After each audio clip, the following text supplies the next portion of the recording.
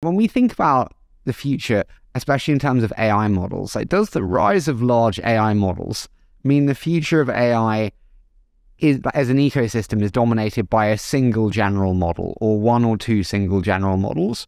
Or will we have a decentralized, kind of fragmented ecosystem? I think you have both. I think the analogy of Apple and Linux is really useful here, or Apple and Windows, where you'll have one system that is basically fully integrated and closed, and then you'll have another world where people are building open source models. And some people believe that there's going to be a single dominant model. I'm of the mind that there's probably an interface that, if you look at Microsoft Jarvis, or you look at LangChain or Fixie or any of these companies where they take an input and then they are basically a mediator across a bunch of different models for different purposes. I think that's probably going to be the dominant model, at least in the consumer world. And then in the enterprise world, you'll have like the Stripe Twilios who are creating platforms where it's very, very simple for developers to get started with large language models. And then you'll have like full enterprise services firms where a big Fortune 500 just wants the problem solved. Pepsi needs a generative model for whatever reason. They don't have the discipline. They want the whole thing in a box. And so you're going to have this really nice spectrum of it. I think at the foundational model layer, that's a big boys game or a big girls game, just because of the capital intensity required both for training and the GPU access and all those kinds of things. So maybe there's a startup or two that's able to raise a couple $2 billion in order to compete.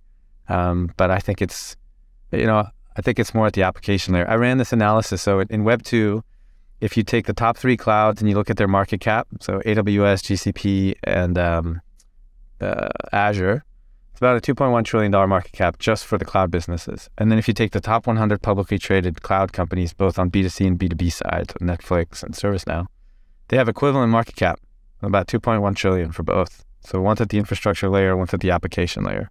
Market cap is basically equivalent. The difference is, the infrastructure layer, there are 3 businesses, and at the application layer, there are 100. And so if the analogy holds, then you really, as an investor, the odds of success are going to be significantly higher at the application layer because the diversity of needs there is greater. I'd love that. I also would love to see that. That's fascinating. Can I ask, in terms of, you mentioned kind of enterprise usage there. The thing I can't get my head around is, like, bluntly, some of the biggest companies in the world will not allow the majority of their data to be put through a different solution stored in some cloud infrastructure they've got no idea about. Like, this is some of the most sensitive data they have. If they want to run any form of queries or models on it, it will need to be on-prem in their HQ under lock and key.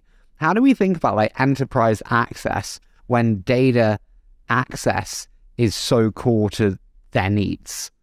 Yeah, it's a great question. So Salesforce was, Siebel, the first generation of software, all the software was run on an enterprise's machines. And Salesforce said, let's move it to the cloud. And we convinced, as an ecosystem, everyone that the cloud was safe. And the cloud is also expensive, we're starting to realize. And so now there's a bifurcation where data remains in the customer's account, but the application is being run by the software company. So you have a separation of the application from the application plane from the data plane. And I think, we'll see a very similar architecture where the model actually goes to the data and then comes back out with the result. So the data is actually within the customer's account. There's some compute that's put next to the data. The model is executed and then it goes away. And that way, whoever's managing the model can update the model, modify it, do whatever they need to. And then at the time the model is needed, it's then deployed and pulled back.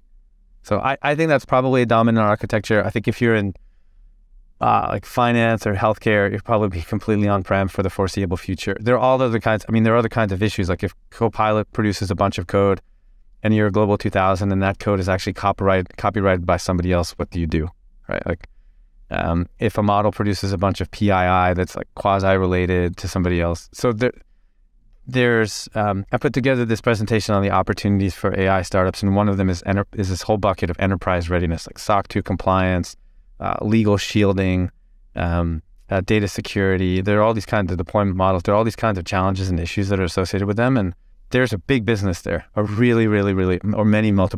big businesses to be built there.